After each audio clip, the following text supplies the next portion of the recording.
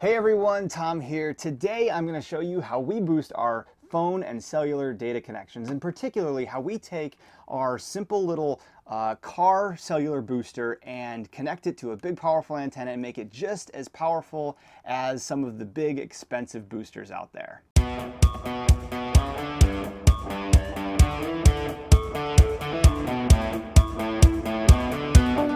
So for our life on the road, cellular connectivity is critical. We use it for both our phones and our internet connections. So we need to be able to remain connected anywhere we go. So we've opted to use this cradle tight booster, and it's really designed to work in a vehicle like we're in the truck right now. And how it works is it has an antenna that comes in, and this antenna runs out, and we run it out through up. It runs up and it sits on top of the roof like this. And this is what they call a ducky antenna. And it's this little tiny antenna, and it's designed to capture cellular waves, actually not directly to the antenna, but off the roof of the truck. They bounce off the roof and up into the antenna.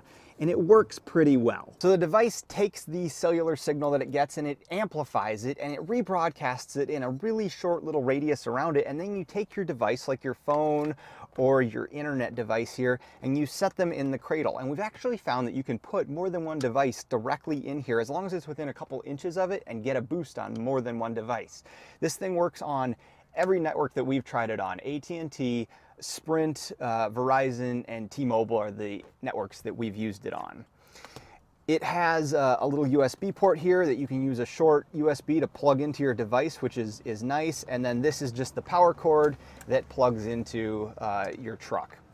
So while this works pretty well in the truck, we also wanted some way to boost cellular network in our RV. And there's a lot of options out there that you can purchase and install, but they can be quite expensive. So what we decided to do is modify this to work in our RV as well. So now we want to use this cradle booster in our RV, and here's where things get fun. I've found that this is actually a really good option to use in your RV because all the other more expensive, powerful cell boosters on the market utilize another secondary internal antenna to the RV. What they do is you put an outside antenna on your RV and you put an internal antenna to the RV and you rebroadcast the outside amplified signal into the inside with another antenna, just like this does, except this only broadcasts it right here. So there's no way that it can interfere with the outside antenna. When you have an internal antenna, you have to worry about possibly creating a loop or interference between the two antennas. So you have to position them properly, and you could actually degrade your cell quality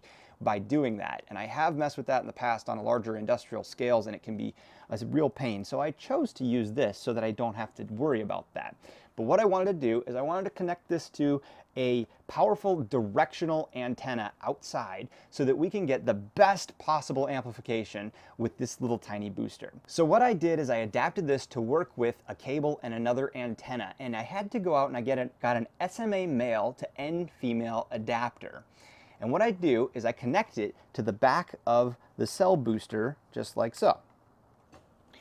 Then I got 50 feet of Wilson 400 low loss coax cable with N-type connectors on the end. And this is a really thick low loss cable, and you want to go with low loss cables so that you don't lose any of your signal as it travels through the cable. So it's a little more expensive, but you're going to get a lot better quality doing this. With that adapter, you're going to be able to screw this giant cable into your cellular cradle booster. Now the reason that I have it set up here is that I found a route outside our RV without drilling any new holes in the walls or anything, and we'll go to the other end and I'll show you how we connect the antenna on the other end now after this.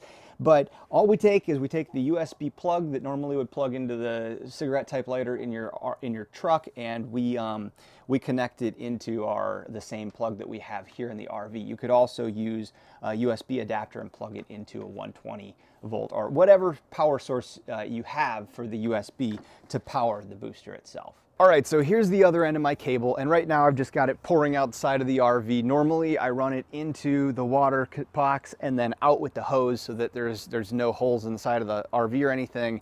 As you can see, it's got the same end connector on this end of it, and the reason is because it's designed to connect to this. This is the Wilson Electronics 700 to 2700 megahertz 50 ohms directional antenna.